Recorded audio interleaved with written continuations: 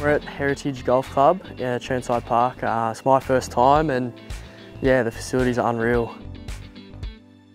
As you can see, it's pretty perfect, not a breath of wind. The golf wasn't that good in my group, but I'm sure the fellas had a lot of fun.